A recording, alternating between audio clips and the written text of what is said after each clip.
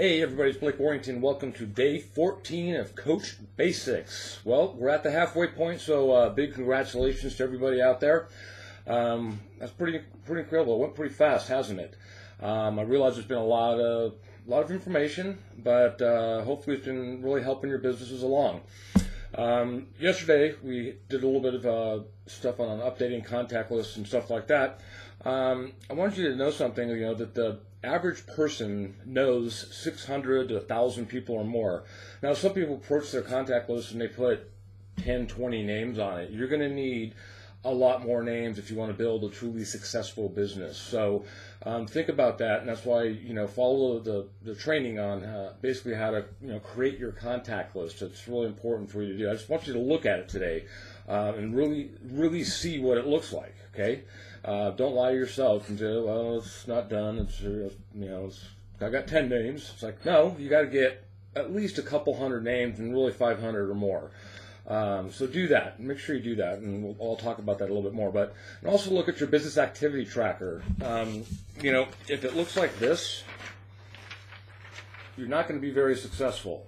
So you really need to go online and fill it out, and keep it local on your computer, and really use that tool. It's actually a really good tool. So what I want today to be is to really take a serious look at your business. Now, are you treating it as a hobby, or are you treating it like a real business? So really think about that today. Today's kind of we're at the halfway point, like I said, so I really want you to evaluate your business and really look at where it's at. Are you going to be reaching your goals for the end of our 28 days here together? You got 2 weeks left, and that's going to go by really fast. We got the goals here in today's lesson about wanting to have a profitable business within your first 28 days, with making at least Emerald Coach, personally sponsoring 2 coaches within this 28-day time frame. And are you getting close to that? Are you going to hit Success Club 5, either last month or the month of December? At least Success Club 5, if not 10. So that's what I want today to be. I want today to be to really look and evaluate your business. Truthfully look at it where it's at. And are you following the things that you've learned in the last 2 weeks that we've been together?